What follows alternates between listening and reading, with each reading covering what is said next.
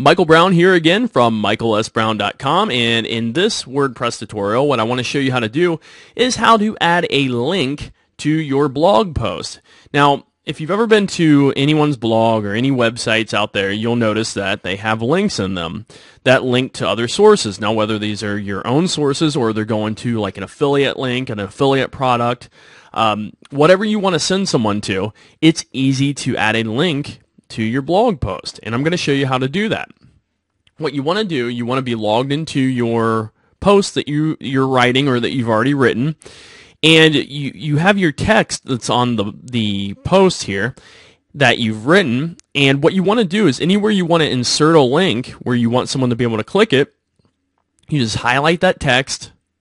Oops, we'll highlight just the text there, not the period, and then go up to the little link. It's the little link command, real easy to do. Go up there, click it, just paste that in, and then you can either make it open in a new window, or you can just make it open in the current window, so it will like make them leave your site. So whatever you want it to do.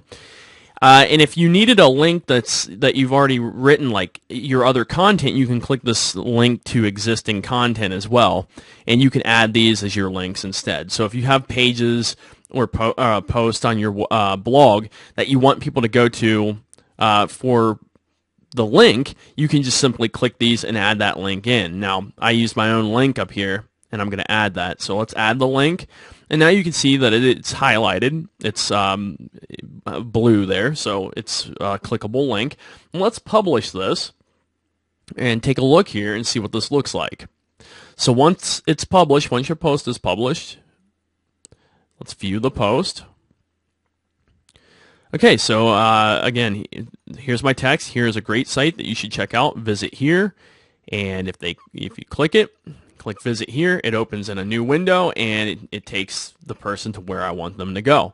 That's all you need to send people through a link. Very, very simple. It's an easy way to create a link, and there's not a whole lot more to it. So there you go. I hope you enjoyed the video. I have more tutorials and more teaching at michaelsbrown.com, and you'll find any additional links that I mentioned below this video. So hope you enjoyed it. See you in another video.